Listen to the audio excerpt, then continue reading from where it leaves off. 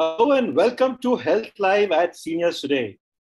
Depending on which part of the country you are in, it's perhaps raining or there could well be a huge downpour in some parts of the country, especially in Mumbai. So stay safe, everyone, and thank you for being here. Today we've moved from Hyderabad to to Pune, and we have in the house Dr. Nayantara Das, who's a specialist in emergency medicine. Before I greet her, I will introduce her. Dr. Das is an ER physician currently practicing at the Manipal Hospital in Pune. Having completed her postgraduate training in the field of emergency medicine, she has managed the ER of several multi-specialty hospitals in Bengaluru and Pune over the last few years. She specializes in all medical and surgical related emergencies with a special interest in the management of trauma and pediatric emergencies. We've invited her to speak on common illnesses in seniors and when to consult a specialist. Welcome to Health Live at Seniors Today, Dr. Das. How have you been? Good evening, Mr. Maheshwari. Thank you so much for inviting me to talk on this forum. I'm actually very excited today because it's a very relevant topic, I would say. So, yeah, but before I want to speak, before I request you to make a presentation on the topic, tell me something. This whole tribe of general physicians, the family doctor, right, has virtually vanished. And this is something which I have raised to various people who are internal medicine specialists who have come here. For instance, I have not had a family doctor, so to say, for a while. I have a friend who is into emergency medicine, etc., whom I consult for whatever. And I've been doing that for the last 10 odd years. So is that something that you feel has vanished, the tribe of general physicians, and that has put pressure on people like you who are working with hospitals? That's actually a great question. Definitely, it's a trend. The whole tribe of GPs and the family doctor, family physician tribe has reduced. However, there are pros and cons to it. I mean, the reason why it's happened is, number one, super specialty is now a given. If you're a doctor, an MBBS or even an MD is not good enough nowadays. So super specialty is sort of a given. That is one. And secondly, all of the information out there on the internet, I think in patients' mind, to an extent, it sort of substitutes the GP. I already know where I have to go. So why should I go to a GP? So you refer to Dr. Google, huh? Yes, absolutely. So I think that is the trend more than anything. Yes, I have noticed it. However, that being said, I still have seen that certain GPs and certain, I wouldn't say smaller areas within cities are still very, very, very much reliant on their GP. They will not go to a specialist without going to their GP first. So it's a mixed population, to be honest. And one more question before I request you to make the presentation is, you've practiced both in Bangalore as well as Bengaluru and Pune. Tell me more about how are both cities and which one do you prefer more? Which one has better healthcare? Let me put it this way. Okay, it's a very difficult question to answer, actually. Very much like the weather in both the cities, the healthcare is quite comparable, I would say. Maybe in terms of numbers, Bangalore would obviously be larger. And also in the number of seniors, I have noticed that Bengaluru, that population, at least coming into an emergency department, has been higher. However, in Pune, one thing that I've noticed, a very specific thing, is that everyone's very organized and very aware of what's happening, especially the seniors. I mean, they know exactly what they expect from the consultation. I must tell you, it's not a great joke to put, but at least you can reach the hospital on time in Pune. In Bengaluru, you get stuck in traffic, right? No, but Pune is following suit very soon. It's going to be following soon. So let's get to the topic that we've requested you to speak on. And those of you who have questions, remember we've invited Dr. Nayantara Das to speak about common illnesses in seniors and when to consult a specialist. So as she makes the presentation, please go through it and put in your question. As always, mention your age and your gender so that she could give a more considered reply. Thank you. And over to you. Thank you, Mr. Maheshwari. Very, very good evening to everyone who's joined the webinar today.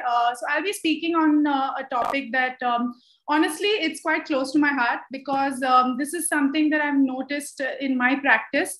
A lot of misinformation, a lot of misconceptions out there. So I hope to clear some of your doubts and give you some important information today. So we'll be talking about some common illnesses and when to go to the doctor.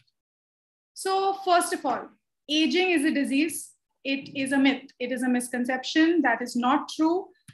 The only truth is that aging affects the manifestation of certain diseases as well as your recovery. However, aging in itself is not a disease, and neither is it an indicator that you will deteriorate no matter what. That is a misconception, and that needs to be taken out of your mind. So that being said, aging, as the years progress, as the body gets older, it has certain changes, subtle changes in every system of the body. As you can see depicted here, I won't go into details, but right from your central nervous system, your lungs, your heart, your endocrine, that is your hormonal system, your kidneys, your gastrointestinal system, as well as your bones, there are subtle changes that occur with aging, and it progresses with every year. And this isn't a sign that, oh my God, there's nothing that I can do. It's actually just a sign that you need to watch out for certain things and we need to tweak the way we treat certain things. So there's nothing to be alarmed. We'll just go with what you need to watch out for.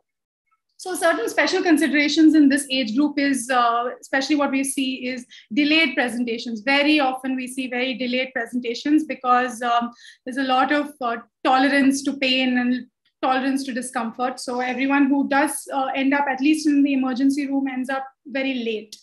Atypical or subtle presentations, not with clear symptoms. Multiple pathologies, as you all know, there may be multiple illnesses going on, diabetes, hypertension, kidney disease, some fractures, all of that going on together. And also difficulties in getting an accurate history. For multiple reasons. One is, of course, the elderly above 70, 75, there may be a level of dementia, or we may not be able to get an accurate history, or they may not be able to communicate to us what exactly is going on, which is why we need a very comprehensive evaluation. An evaluation for a younger adult may just involve a history and an examination, whereas in the older age group, it requires a more comprehensive, detailed examination in the form of blood investigations, radiology, etc. So that becomes a little bit tricky. So the million-dollar question is, do I need to consult a doctor? So I'll just go through a few of the common conditions. I'm sure you've all faced, some of them at some point in your life. These are the common presentations that, you would go to a doctor with. Falls, any type of heartburn or acidity, abdominal pain, confusion, dizziness, breathlessness, constipation, joint pains, urinary symptoms, reduced appetite, any problems in the vision, and generally feeling unwell or feeling weak. These are very common presentations to any hospital or to any clinic for that matter. I, however, want to just talk about a few presentations, especially in my practice and in an ER that we see very often, that are often neglected or the presentation is delayed. And these things may require very simple treatment to make you go back to, exactly what you were before you fell ill. So I just want to stress on these because a very simple intervention or simple treatment, if diagnosed at the right time, can, restore your health back to your normalcy. So we'll just talk about a few of those. One very important one is falls. Now, falls, very often I see patients all the time coming and telling me, tum girte to rahenge, we are getting old, we will fall. No, fall is never accepted as just getting old.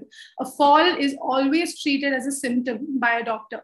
Now, in falls, both the cause and the effect are important. So the cause of falls are usually multifactorial. It has a combination of, your pre-existing illnesses along with some precipitating or environmental factor that may have led to your fall. And like I said, both the cause as well as the effect of the fall are very important, especially when it comes to somebody who's had recurrent falls in a short period of time, or if they've had a fall and they're not really sure what happened or how it happened. These are give us a an idea that we need to investigate it even further. So I'll just go through some of the common causes of falls in the elderly. If you can see, 30.9% is environment or accident related. For example, you tripped over something or you twisted your ankle. It's only 30% of the causes of falls in this age group.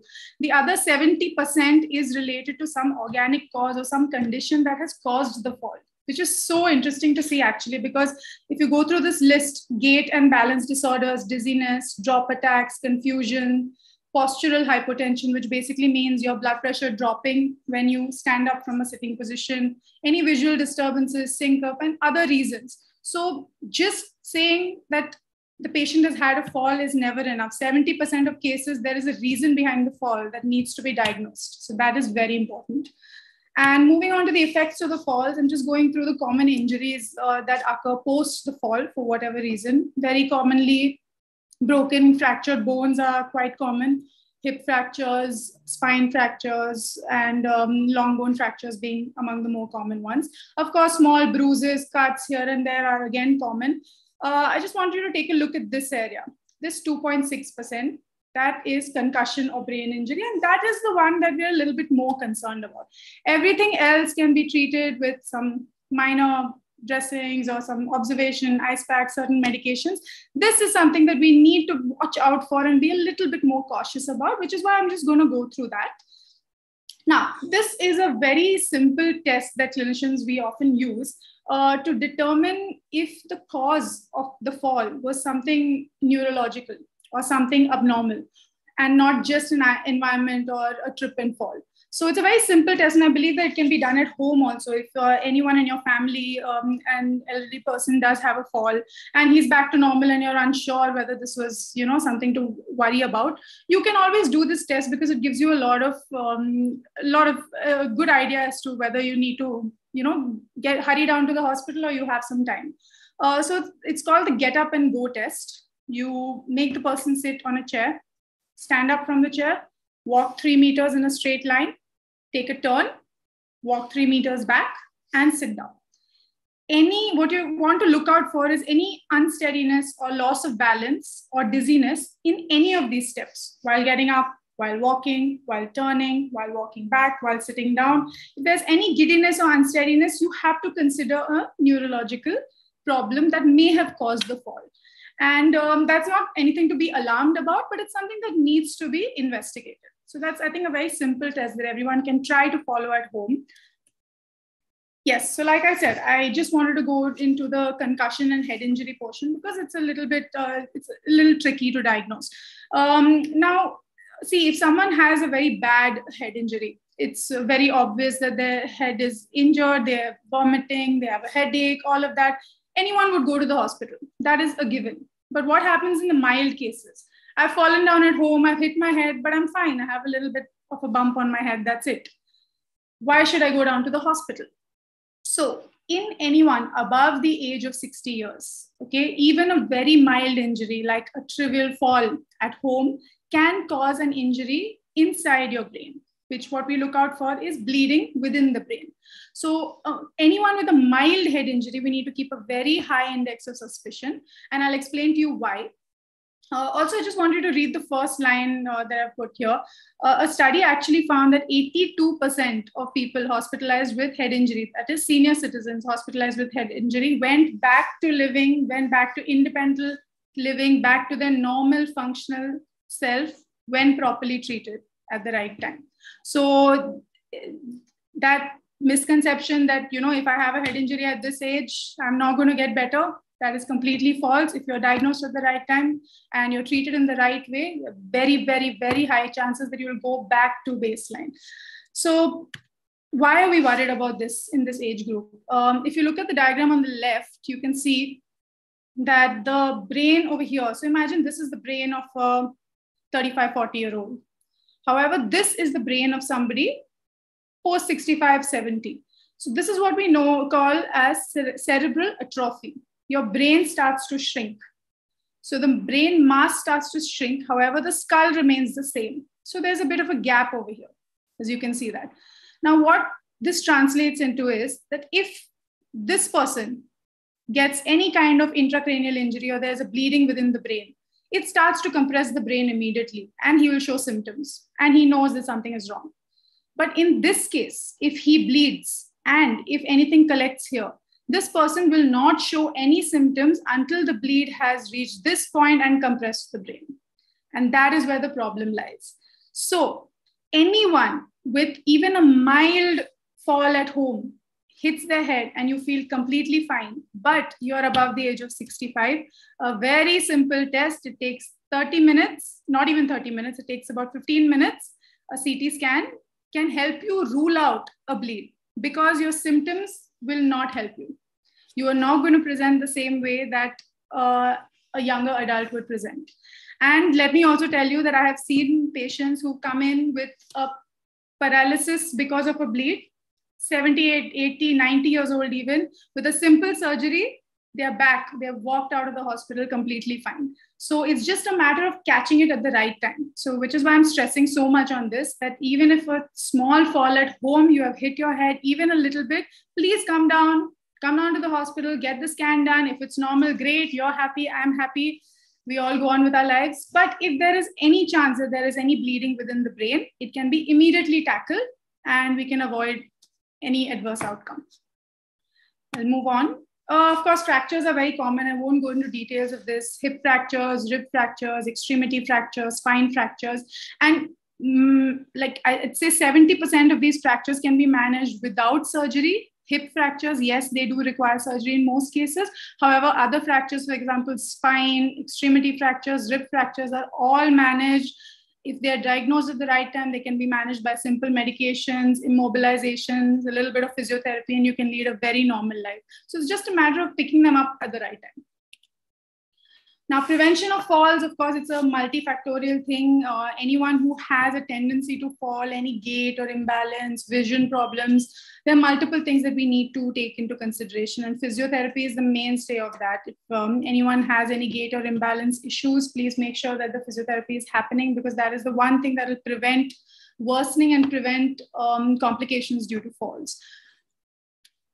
Okay, now another symptom that we see very often, especially in the ED, is delirium or acute confusion. That's what we call it. Now, what is this? Basically, it's a state of confusion. Now, anything that my patient is acting off, my patient prefers to sleep, my patient is not talking to me properly, my patient is talking irrelevant stuff. All of this comes under acute confusion. And trust me, it's a very common thing in the senior citizen, that age group. And very often it can be missed if a routine cognitive testing isn't done. Very often it's just written off as, oh, it's just old age related. But it's something that, you know, if it's happened in over a short period of time, we need to look into it. Maybe a simple cause that can be corrected and the patient will be back to normal. So what is delirium? You need to ask the following questions. Was there any change in consciousness? Is the patient semi-conscious? Is the patient preferring to sleep? Is there a reduced ability to focus or sustain attention on one thing? Is there any problem in the language, memory, or orientation to time and place? Have these symptoms, this is very important, developed over a short period of time, hours to days? And is there a fluctuation? In the morning, he's okay. In the evening, not okay. Any of these things, you need to think, okay, this seems like a delirium. I need to get it investigated. And why is it important to get it investigated? Because the causes are sometimes very simple and easily correctable. So a very common cause of delirium, one of the foremost causes is infection. And I really want to talk about this because, see, when you think of infection, anybody who thinks of infection thinks, okay, I will have a fever, I will have pain, I will have some symptoms. If I have a urine infection, I will have urine symptoms. If I have a chest infection, I'll have chest symptoms. However, in the senior population, the response to pain, the response to pyrexia, that is fever, is blunted. So if I have a chest infection, I might have a fever. However, somebody who is 75 and who has a chest infection may not even have a fever. The only symptom that they may present with is confusion, which is what makes it tricky. So any kind of confusion, if we see any patient who comes in with a little bit of a confused or, talking something irrelevant, we first think, okay, we need to rule out an infection. And we need to investigate it. The only way to do it is through investigating it. We need to send some blood tests. We may need to do a urine panel. We may need to do an X-ray just to find out where that infection is hiding, because their symptoms will never be typical. And once we catch the infection, all the patient needs is antibiotics, and be back to baseline. Another very simple cause of and very easily detectable cause is metabolic disturbances. For example, your sodium levels going up or down, your sugar levels being down, any calcium going up and down, any renal impairment. These are detected through simple blood test of electrolytes. And if detected, they can be corrected. It might be something so simple as adding salt in your diet, and the confusion reduces. So that's the importance of just, catching these things at the right time. Another thing is, of course, toxic insults. Certain drugs, either in larger doses than they should be, or interaction of two drugs causing the levels of that drug to be high in the blood for longer. These can also lead to confusion or delirium.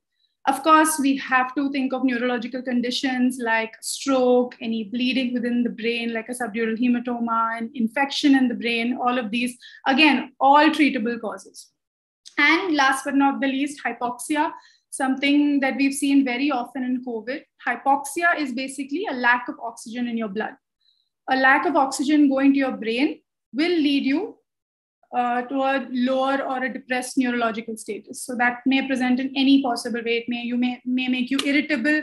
It may make you drowsy. It make you either end of the spectrum. And we've seen so much of this in COVID. So that's another thing that we do consider. And again, easily detectable by putting a saturation monitor on your finger. That's it. Okay, so that is the importance of this type of presentation. Now, how do we treat it? Things that we obviously, like I mentioned, once we know the cause, we treat the underlying cause. If it's an infection, we may, control the source of that infection, start on antibiotics. If it's a metabolic cause, we just correct that. But apart from treating the cause, the other things are very important. For example, we need to optimize the environment because the patient, and this is not only for doctors, it's also for the caretakers and the caregivers of patients. You need to, in such patients, need to keep their environment a little bit cool, calm, and keep them comfortable, because they aren't really able to fend for themselves in that moment. Good nursing care, again, plays a huge role in such patients until they get better. And another actually a very bad practice of using sedatives in patients who are in a confused state or agitated. Very often, we write it off as, oh no, he's not been able to sleep, or so, we'll give him a light sedative at night. What happens is, doing that without consulting a doctor is a little bit tricky, because it may lead to hiding certain symptoms that we need to see in order to diagnose another condition. So use use sedatives very carefully in patients with a confusion or patients who are agitated. Please do not do it without consulting a doctor first. Another very common presentation, I'm sure you'll all agree, is abdominal pain, acidity, heartburn, uneasiness in the stomach, uneasiness in the chest. It's a very, very common symptom in all age groups, to be honest, but it's even more relevant in seniors. I'll come to why. Again, like I mentioned, perception of pain is blunted in as age progresses. So what I might consider severe pain, somebody else might consider nothing. So that's where the problem lies, because the pathology may still be serious. So any acute abdominal pain, that is any pain that has started suddenly, is whether it's mild or severe, and it is persistent for a couple of days or couple of hours without any relief, is something that needs to be investigated. So these symptoms may be like very vague, you may write it off as, acidity or indigestion or food poisoning. But these things, it's a little tricky to just write them off without a careful evaluation because of the possibility of complications. So I'll come to the possible complications. It's a very famous saying amongst surgeons that the abdomen is a Pandora's box, because there's so many organs in there that you don't know what is causing your pain and what is going to be a problem. And that's why we're very careful. In any age group, anybody who comes with an abdominal pain, we're a little bit careful because we want to make sure we're looking at the right organ and treating the right organ.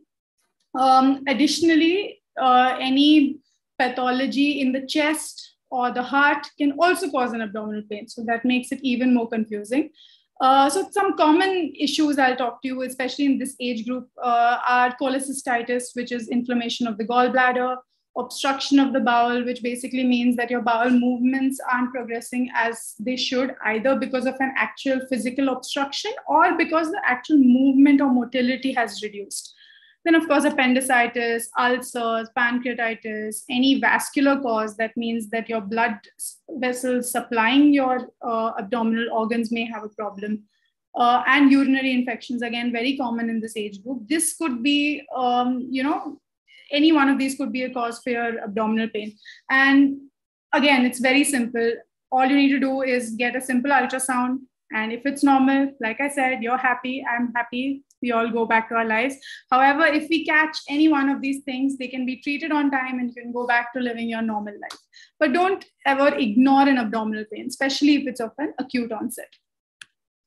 Now, coming to one of the very important things, again, because I spoke about abdominal pain, in this age group, only about 60% of them will actually present with chest pain in a heart attack. 40%, which is such a large number, will present very atypically. The symptoms may not be related to your chest at all. You may have an abdominal pain, you may feel dizzy, you may have confusion, you may only be sweating, you may have some sort of breathing issue, but you won't have chest pain, and it turns out to be a heart attack. So this is not intended to scare you, but it's intended to tell you that a very simple investigation like an ECG that takes 5 minutes and maybe 500 rupees, maybe even less, that can completely rule out a serious condition in this age group. So it shouldn't be taken lightly, which is why any sort of heartburn or any feeling of uneasiness, something that's abnormal or persistent upper abdominal pain, is something that needs to be evaluated. And it's a very simple test that can be evaluated and ruled out. And I'd also like to mention the last line that I've mentioned in my slide over here, that the early diagnosis and management of heart attacks with intervention at the right time has shown excellent outcomes irrespective of the age. So if it's a 40-year-old or if it's a 90-year-old, if a heart attack is caught and treated in time, you can go back to living your life just like you would if you were younger. Now, one of the last things that I want to cover actually in my talk today, and I think I've saved the most important for last, is polypharmacy. I think it's pretty self-explanatory what it means. It's basically the use of multiple medications. We usually say more than 5 a day, to keep it simple, or the administration of more medications than actually indicated. Now, why does polypharmacy happen? It's very obvious. One is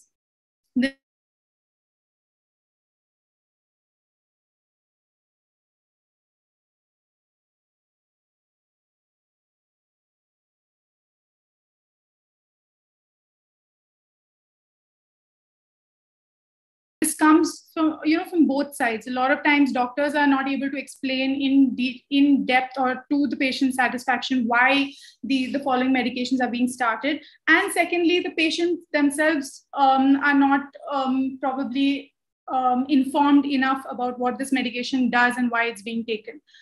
Most importantly would be a lack of a review.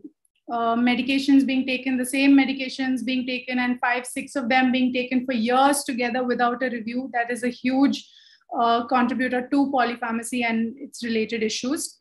Then, of course, attendance at multiple specialist clinics, your second opinion, third opinion, fourth opinion, that also leads to multiple medications being started, stopped. And the most important is over-the-counter medication. That's another contributor to all of the adverse drug reactions that we see very often. Now, why is polypharmacy such a problem? So in this age group, as your age progresses, your ability to remove drugs from your system reduces. So the level of drugs builds up in your system and stays in your system much longer. So the chances of it causing an adverse reaction are much higher as you grow older. And of course, multiple drugs, drug-drug interactions, and something known as the prescribing cascade, which is actually very interesting. Very often somebody started on a new medication, say, and they develop some symptom, they develop some confusion or some dizziness. They go to a doctor and the doctor thinks it's a new symptom. They prescribe something for that symptom and becomes a vicious cycle. So a lack of information as to what the possible drug-drug interactions and their effects could be in the patient leads to more and more prescribing, and that leads to this prescribing cascade, which can be very dangerous. So for all those of you listening who are on multiple medications, 4 or 5 medications for different illnesses, no matter what they are, please look out for any, these are very common symptoms that I've put out there. Look out for any of these symptoms: confusion, depression, dizziness, drowsiness, recurrent falls, any urinary or fecal incontinence, insomnia, a coordination loss, any dehydration, sudden weight loss. Any of these are, you feel, especially if there has been a recent addition of a medication or a recent change in prescription, and you start developing any of these symptoms, you need to be vigilant and report it as soon as possible. So how do we prevent this? Of course, doctors advise a monthly review for those who are taking more than 5 medications. See, everyone responds to every medication differently, and some of them may need to be weaned off, some of them may need to be increased. A monthly review should be done, ideally. And of course, compliance to medication, and very importantly, transparency. If you have taken any over-the-counter medication, if you've taken an alternative therapy, if you've stopped the medication or missed a dose, please be very clear and transparent with your doctor so that they can make the right decision as to how to review your medication regimen. And like I said, look out for those symptoms. If any of those symptoms are, you notice any of those symptoms, please report it immediately to your doctor, and please avoid over-the-counter medication. I've just listed down a couple of the main culprits of adverse drug reactions in seniors. Your NSAIDs, which are painkillers, those you need to watch out for. Then your antihypertensives, like your ACE inhibitors, beta blockers, diuretics, all of these are things that you need to look out for. Again, blood thinners like warfarin can have interactions. Antidepressants, sedatives, all of these can have drug-drug interactions. So if you have been recently started on this, or the dose has been changed and you start to develop any symptoms, please report it immediately. And if I have any physicians watching this webinar, this is a very useful tool for us to sort of review medication and give us a systematic way to go through all of the medication and decide what we can maybe omit or add in order to avoid the adverse drug reactions related to polypharmacy. So it's the ARMOR tool: assess, review, minimize, optimize, and reassess monthly. And last but not the least, to all my friends who are graduates and postgraduates of any of these universities, please be very cautious. There is so much misinformation out there. And what we often see is that it gives you either a false sense of panic or a false sense of calm. And both can be very, very dangerous. So please, please, please, before you follow anything that has come to you as a WhatsApp forward or you've read in a random article on Google, please consult your doctor, consult your physician, take a review, and then decide to stop or add something to your medication list. Thank you so much. And I'd love to take your questions if there are any. Thank you very, very much, Dr. Das. This is a very good and detailed presentation. Once you've closed the chat, the screen share, we will take in questions.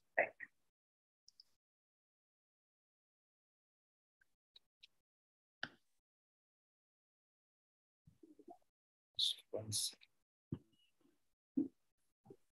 So, as you were making this presentation, I just pulled out my drawer and I found something which I keep with me: Pan 40, Imodium, Combiflam. I'm not going to show you how many I've had from you.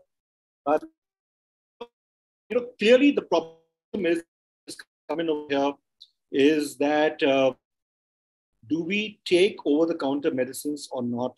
There are sometimes when we're not able to consult or connect with the doctor, especially on weekends. are over-the-counter drugs an absolute no-no? This is an anonymous attendee who's asked this question, who's 65-year-old. Okay, so that's actually a great question.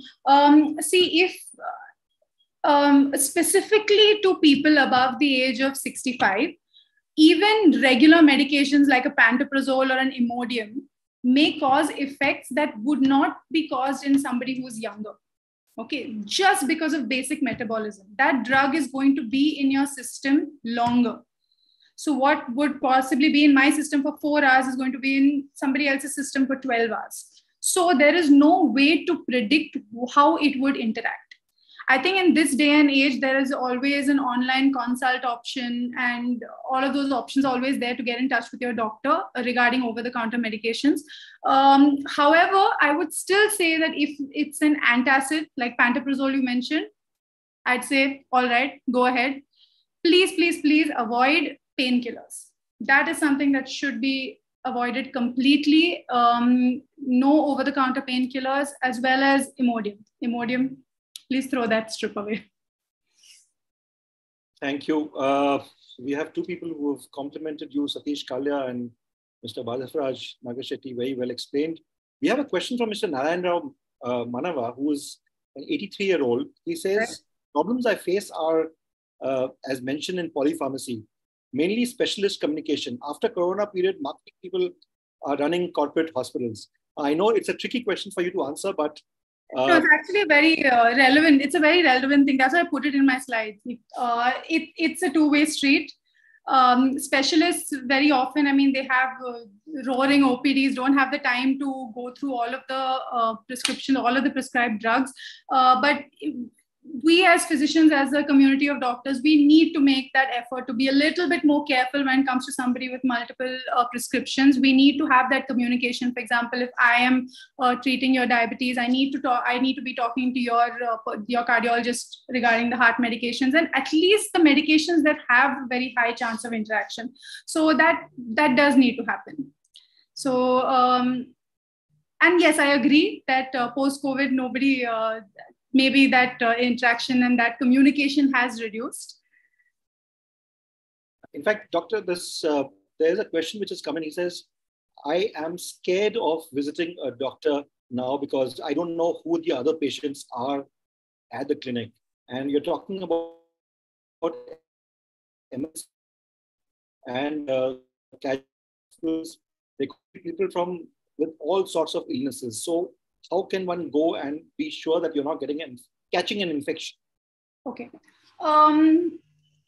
So in terms of infections, right, that patients come with, it's very, very unlikely that these infections are airborne, right? These are all either droplet infections or fomites that we call touching, that are transmitted by touching of infected surfaces. So by taking few basic precautions, you can avoid infection. Irrespective of what patient has come before you. If you wear a mask, if you do not touch any of the surfaces around you, and even if you do touch, if you sanitize an adequate hand rub with a sanitizer and your mask is on, very, very low risk of catching any infection. So if would you advise masking up all the time, even now? If you're going to a hospital, you should mask up.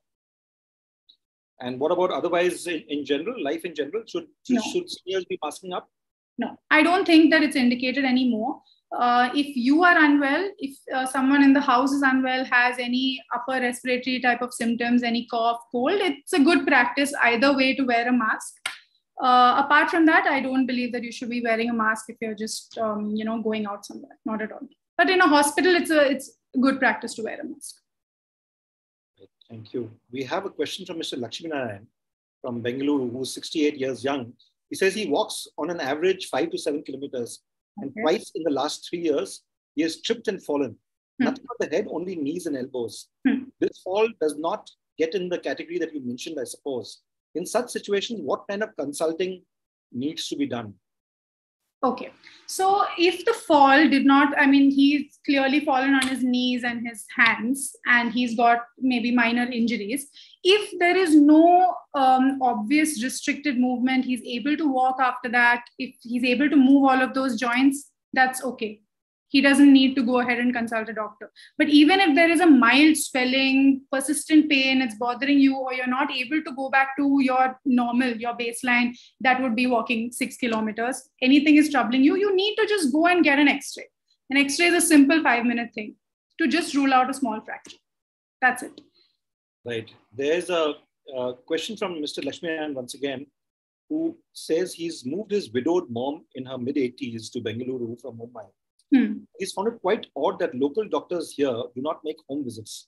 It was tough to take his mother to a clinic, but the GPs here just refuse to visit. It's an irony that people come home for pedicure and massage, but why not to consult? That gets so easily done in movies where we see Nazir Hussain has a Dr. Satyan Kapoor in Kati Patan, who visits as and when needed. So, doctor, this is a question which is there, where I raised this issue about general physicians and the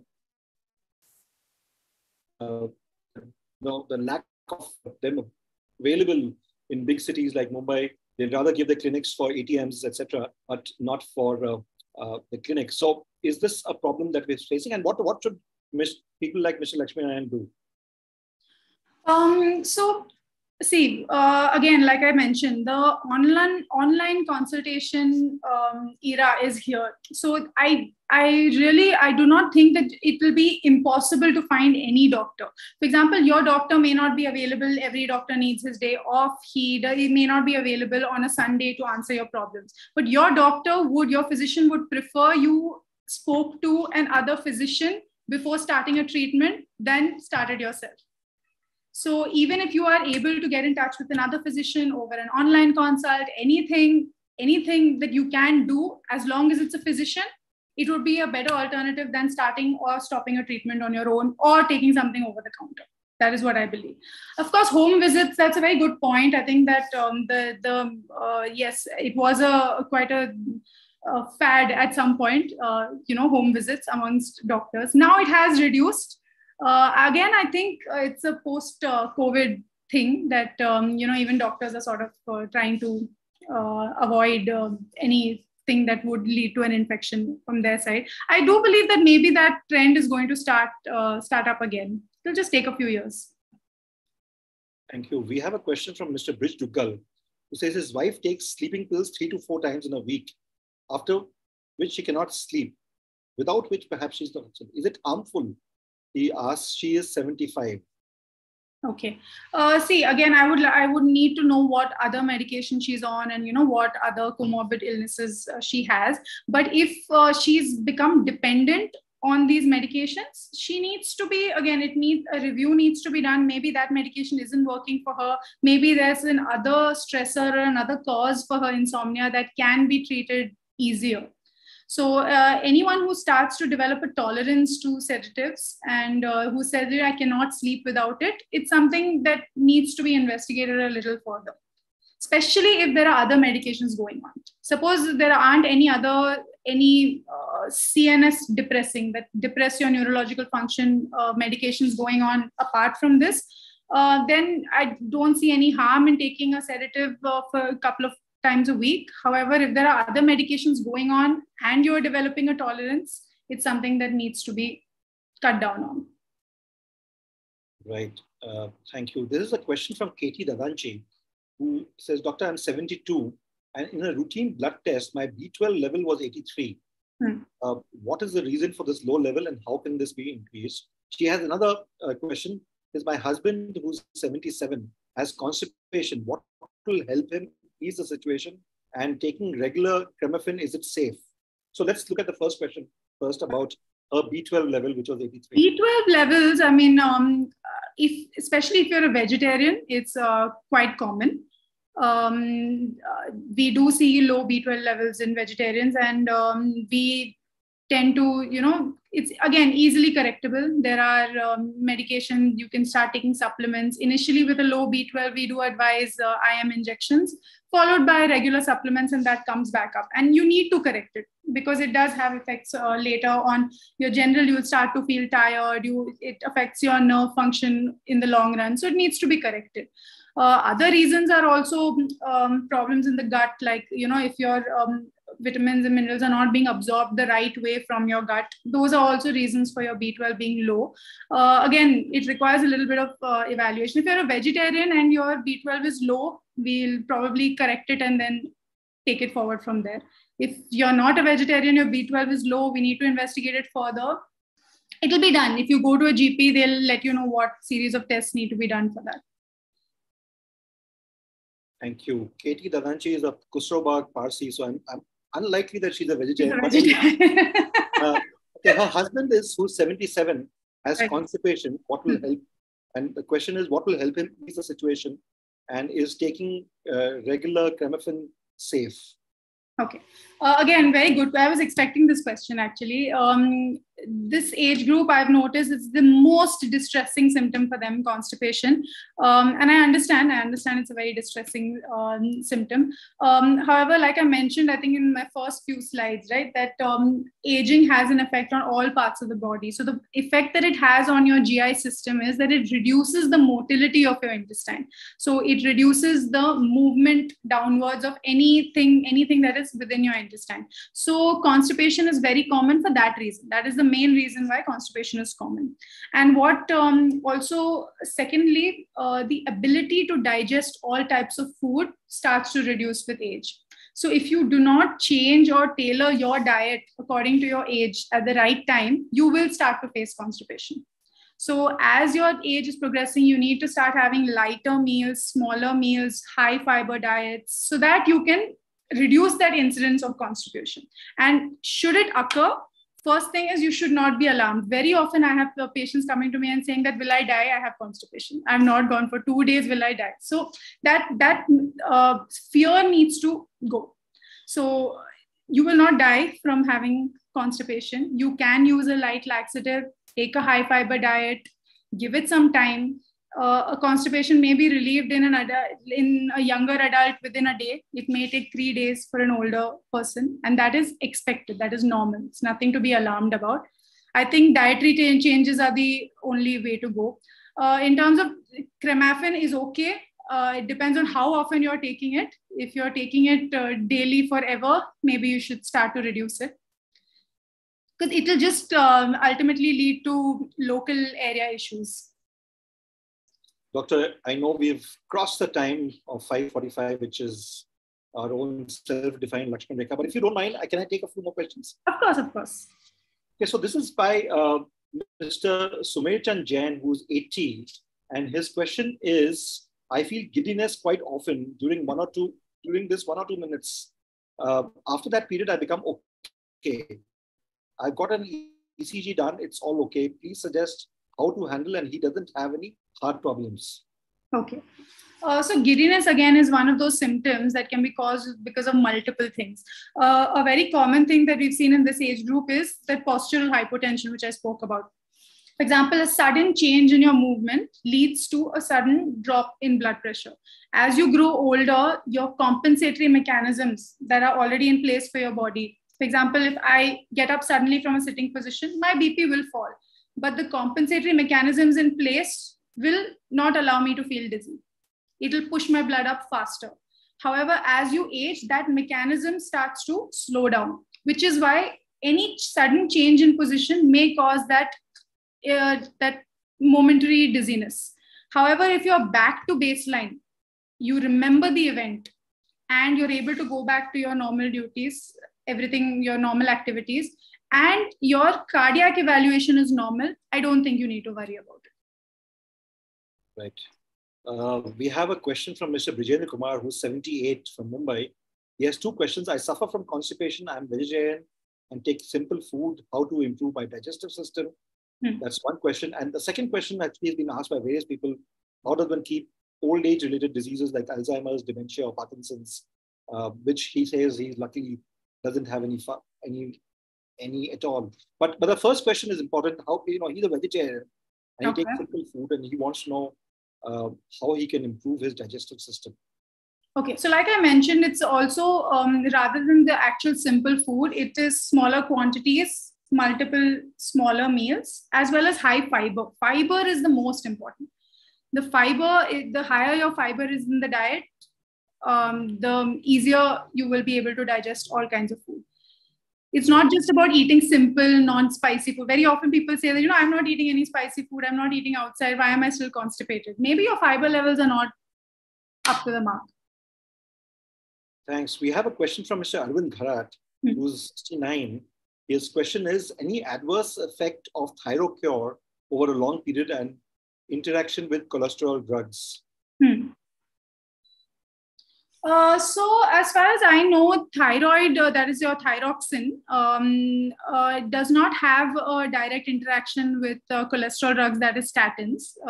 It can be taken safely together. Again, I would need to know the dose exactly for that, because it depends on how what dose of Thyrocure is being taken.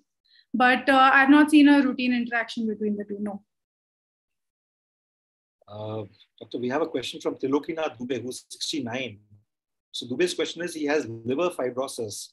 Which painkiller is safer for people with problems? Sorry, your voice broken in between. Which painkiller is safer for people with liver problems? Okay, so in somebody with liver problems, like a fibrosis, what we would suggest is, usually paracetamol in higher doses is avoided, as well as the other painkillers, what we call the NSAIDs, are avoided. So we prefer to give small dose of opioids. So one that does come in a tablet form is tramadol. So tramadol is a tablet that can be used as a painkiller for patients who have any liver-related issues. Again, it needs to be prescribed by a physician. We have so many questions which I'm not going to be able to take. There's one question which is something which you mentioned again from Mr. Lakshmi, but it's an important question. Is paracetamol not to be taken without consulting a doctor? Okay, again, a very good question actually. So paracetamol is the kind of drug that is very safe, provided it's taken in the right dose. Toxicity of paracetamol, if taken even 1 milligram above the toxic dose, is very severe. So in the span of 24 hours, we say the toxic dose, or what, the dose beyond which you should not take, is 4 grams. So what we normally take would be our Dolo 650. If we take our Dolo 650 even 4 times in the day with a 6-hour gap, that should be all right. But if we take a 1 gram paracetamol with a 6-hour gap 4 times a day, you've already reached that borderline where you will start showing effects on the liver. That being said, anyone with even a mild liver disease, the whole scenario changes, because even lower doses of paracetamol can be toxic. Doctor, tell me, what is the risk of getting fake drugs? Because paracetamol has you mentioned a few drugs, but is there a risk of getting a fake Dolo 650? That's quite a difficult question to answer. That risk always exists, and it's something that I feel. Is it better to buy a medicine from a chemist which is attached to a hospital? Is that safer if one does that? Yes, I would say that it is safer because it's more closely regulated. Right. Doctor, one more question, because this person asked quite some time back. I missed. This is Mr. Bharat Mehta, who's 66. He takes heart medicines in the last 2.5 years, uric acid medicines in the last 6 months, skin fungus medicines in the last 3 months. Please let me know the side effects of the same in daily life. Okay. So heart medications, uric acid medications, and skin-related medications, right? Okay, so heart medications, again, it depends on what the heart medications are very varied, but I'm assuming that heart medications usually are related to reducing fluid accumulation. So they're very often diuretics which extract fluid. So that again can cause what I mentioned, your dizziness, your syncope, your postural hypotension. All of those things can be caused by many heart medications. Again, heart medications could also mean blood thinners. So blood thinners, again, you need to be very careful. If you're on one blood thinner, all right, usually if you're just on an aspirin, it won't cause much problem for you. But if you're on two blood thinners, very often people are on clopidogrel or ticagrel or additionally to ecosprin. Of course, there is a high risk of bleeding in such cases. A small wound may bleed longer. And it's not something to be alarmed about. It's just that you require to keep pressure on it longer. Or if you notice any bleeding, you need to be a little bit more vigilant. So heart-related medications, yes, they have these particular side effects. Antifungal, skin-related medication and uric acid medication, I wouldn't say that there are any very significant side effects that we could talk about at the moment. But yeah, again, GI side effects, constipation-related issues, gastritis issues are there with all medications. Thank you very much. Thank you very much for your amazing presentation. And really taking, we've crossed our time limit. It's 5:55 now. I think we still have questions to answer, and we'll perhaps invite you once again and Absolutely. request you to respond to some of the questions that are there. So sorry, those of you who have asked questions, Dr. Siddhi Bora, Mr. Tirunokinaji, Ajay Vishnu, and who's asked how often do you recommend elders to